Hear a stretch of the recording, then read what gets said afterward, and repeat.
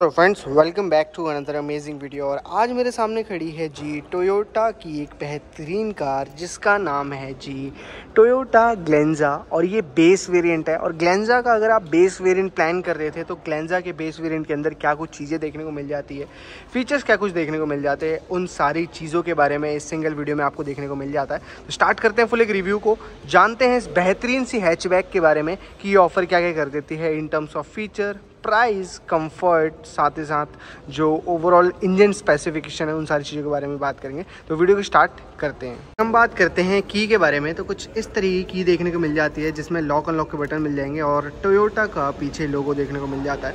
अब ये गाड़ी रीबैजेस है, मतलब अगर आप मारुति की बलिनो की बात करते हैं, साथ ही साथ अगर आप टोयोटा की ग्लेंजा की बात करते हैं, तो दोनों ही प्रोडक्ट एग्जैक्टली सेम है। इनमें रीबैजिंग यूज़ की गई है, यानी कि बलिनो के अंदर ग्लेंजा का लोगो लगा दिया गया है और टोयोटा का लोगो तो बना दिया गया है।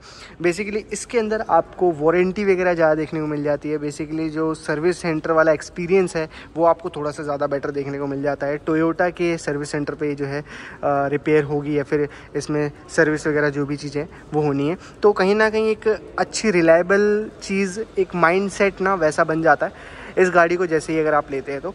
बाकी अगर आप बात करते हैं गाड़ी के लुक्स के बारे में तो काफ़ी ज़्यादा अच्छी लग रही है देखने में, काफ़ी ज़्यादा शार्प है और काफ़ी ज़्यादा बोल्ड लुक इसका आ जाता है।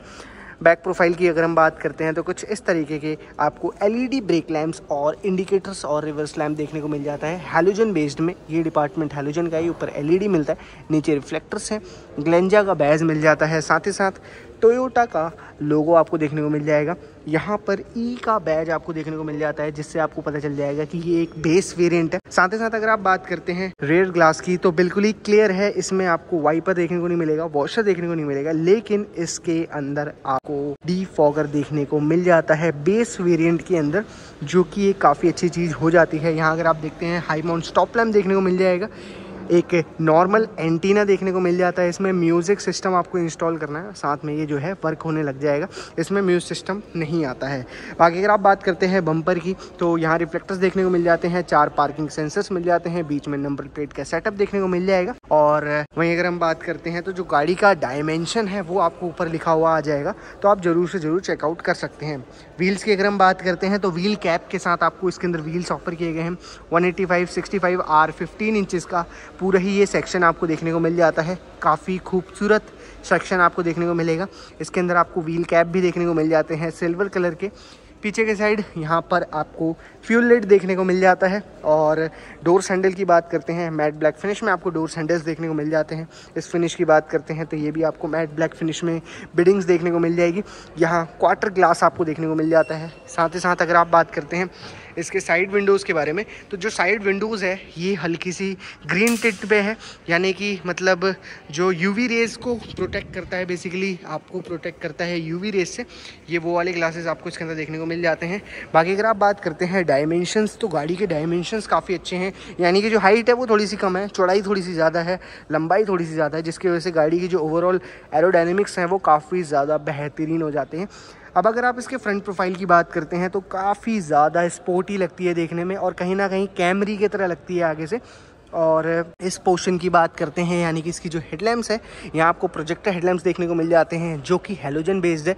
यहाँ आपको एक पार्किंग लैम्प मिल जाएगा, साथ ही साथ हैलोजन बेस्ड इंडिकेटर देखने को मिल जाते हैं। हैलोजन बेस्ड इसके अंदर आपको फॉग लैंप्स अलग से देखने को मिलते हैं, अलग से लगवाना पड़ता है इसमें।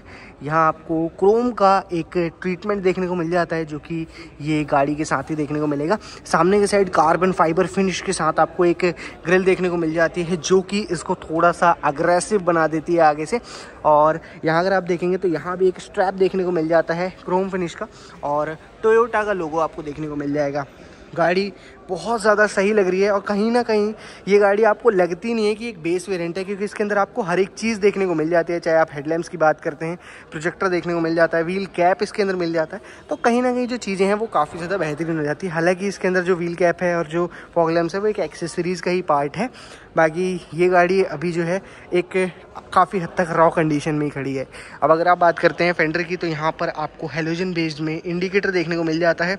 और ORVM की बात करते हैं कुछ इस तरीके का ORVM आपको देखने को मिल जाएगा। मैट ब्लैक फिनिश में ORVM आपको देखने को मिलेगा। इस पर आप जो है कुछ भी ग्लॉसी पैनल वगैरह करा सकते हैं, तो कहीं ना कहीं काफ़ी ज़्यादा सही लगता है। यहाँ अगर आप देखेंगे मैट ब्लैक फिनिश आपको यहाँ देखने को मिलेगा। कोई भी रूफ रेल्स ऊपर आपको देखने को नहीं मिलती है।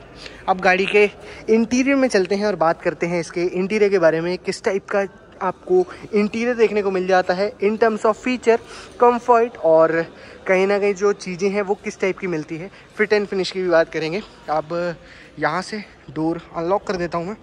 और डोर ट्रिम की अगर हम बात करते हैं, डुअल टोन में डोर ट्रिम देखने को मिल जाएगा। सॉफ्ट टच यहाँ देखने को मिल जाता है, फैब्रिक टच आपको यहाँ देखने को मिल जाता है। ऑटो डाउन फंक्शन के साथ आपको जो है आपको पावर विंडोज़ मिल जाते हैं। यहाँ लॉक अनलॉक का आपको बटन मिल जाएगा।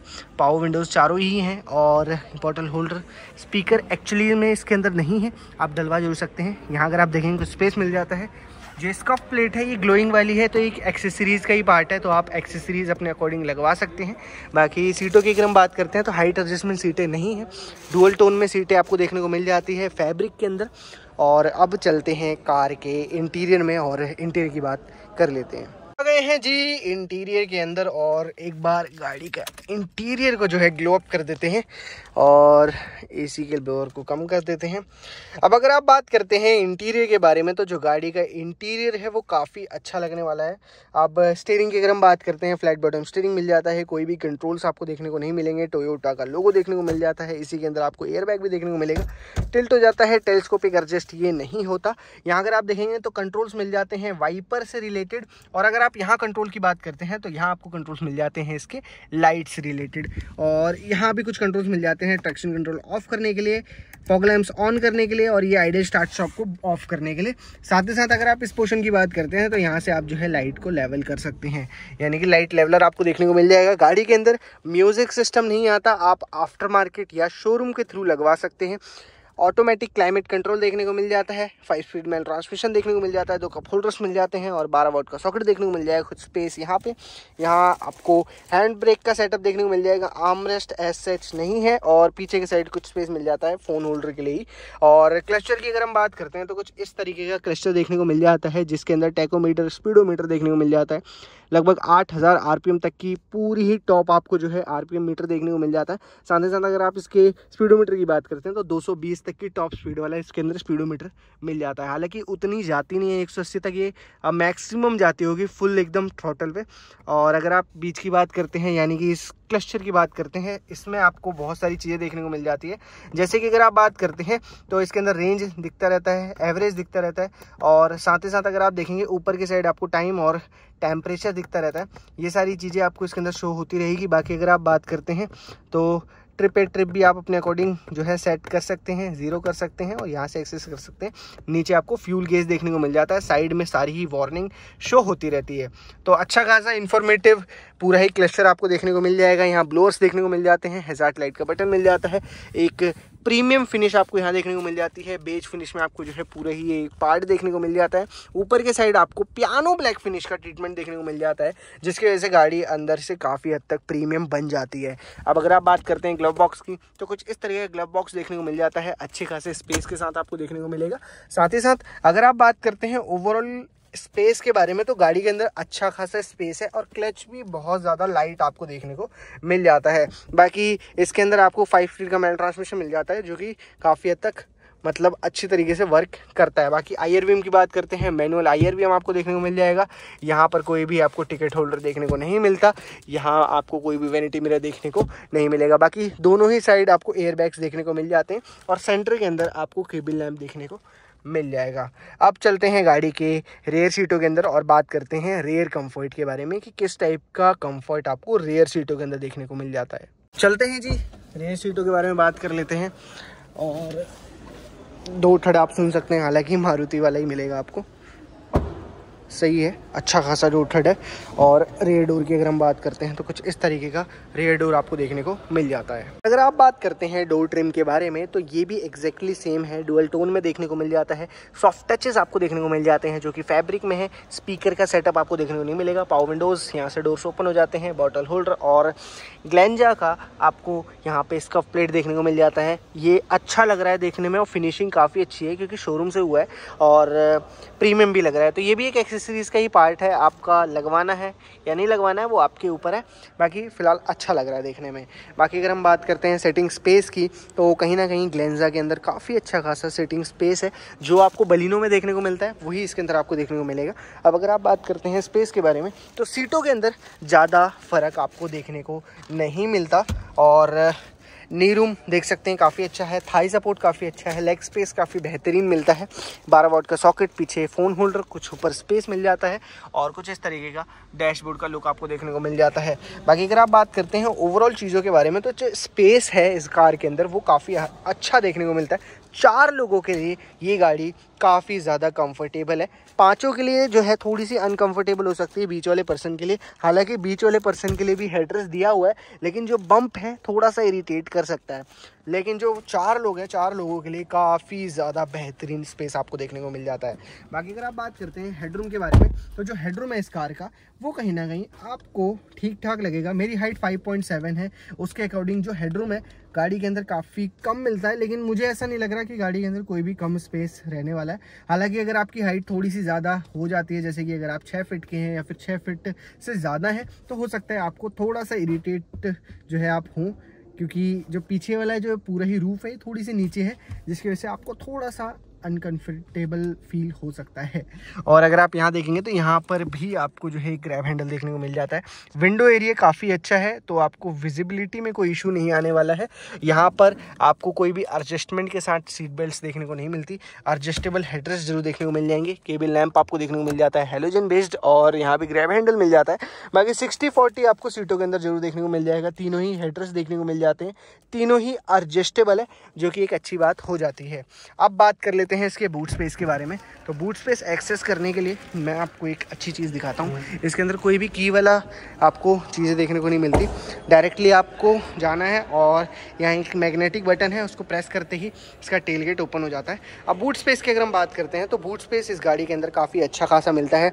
डीप स्पेस है, अच्छा खासा स्पेस मिलता है। पार्शल ट्रे गाड़ी के अंदर एज सच नहीं है, लेकिन अगर आप बात करते हैं स्पेस, तो स्पेस काफ़ी ज़्यादा प्रैक्टिकल रहने वाला है। यहाँ बटन है इसका, यहाँ ग्रैब हैंडल देखने को मिल जाएगा, और यहाँ अगर आप देखते हैं तो स्पेयर व्हील और कुछ टूल्स देखने को मिल जाते हैं।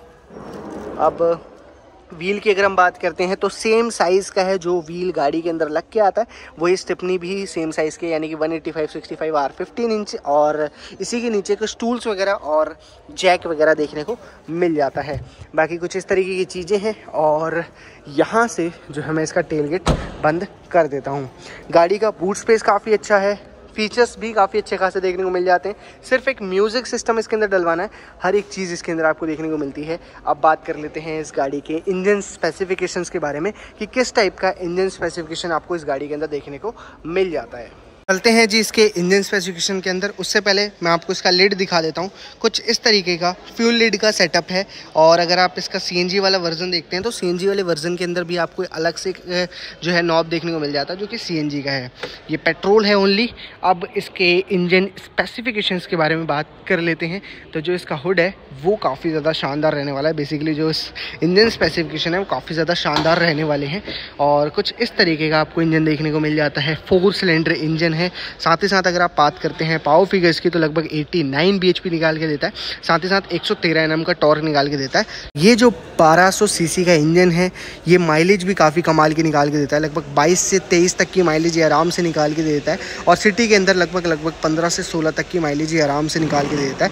4 सिलेंडर इंजन है, जिसकी वजह से गाड़ी का जो इंजन है काफ़ी ज़्यादा साइलेंट रहने वाला है। और अगर आप इसके अंडर बॉडी की बात करते हैं, तो अंडर बॉडी बिल्कुल ही पैक्ड है, जो कि मतलब ये काफ़ी एक सेफ वाली चीज़ है। कुछ कोई भी मड वगैरह होता है, कोई ऐसी चीज़ होती है, तो गाड़ी के इंजन पे डायरेक्टली इफेक्ट नहीं डालती है। यहाँ भी अगर आप देखेंगे पूरा मड फ्लैप वगैरह लगे हुए हैं, और पूरा ही इंसुलेशन आपको गाड़ी के अंदर देखने को मिल जाता है। तो ये सारी चीज़ें हैं। गाड़ी का इंजन काफ़ी ज़्यादा कमाल का है, फीचर्स काफ़ी अच्छे खासे मिल जाते हैं। जो लुक्स हैं वो गाड़ी के काफ़ी ज़्यादा कमाल के रहने वाले हैं। साथ ही साथ अब बात कर लेते हैं मेन अट्रैक्शन इस गाड़ी के प्राइसिंग के बारे में, किस टाइप की प्राइसिंग आपको देखने को मिल जाती है। बात कर लेते हैं कार के प्राइसिंग के बारे में। ये टोयोटा की ग्लेंजा है, बेस वेरिएंट, ई वेरिएंट है, पेट्रोल के अंदर आपको देखने को मिल जाता है। अब अगर हम बात करते हैं प्राइसिंग के बारे में, तो लगभग 6,86,000 रुपीज़ के आसपास की एक्स शोरूम कॉस्ट ये कार करती है। साथ ही साथ अगर आप बात करते हैं ऑन रोड दिल्ली की, तो लगभग 58,000 रुपीज़ की आपको ये गाड़ी ऑन रोड कॉस्ट कर देती है। अब ये प्राइसिंग कम ज़्यादा भी हो सकती है, स्टेट टू स्टेट क्वेरी कर सकता है और शोरूम टू शोरूम क्वेरी कर सकता है। बाकी इन दिनों, दिवाली के दिनों, ये गाड़ी आपको काफ़ी अच्छे खासे डिस्काउंट के अंदर देखने को मिल जाती है। तो आप अपने नियरेस्ट शोरूम पे विज़िट कर सकते हैं और इस गाड़ी के डिस्काउंट के बारे में बात कर सकते हैं, ओवरऑल प्राइसिंग के बारे में बात कर सकते हैं, क्योंकि आजकल गाड़ियों के अंदर काफ़ी अच्छे खासे और हैवी डिस्काउंट देखने को मिलते हैं। बाकी वीडियो कैसी लगी मेरे को कमेंट करके बताना। बाकी मिलते हैं एक नई वीडियो के साथ। Thank you for watching this video.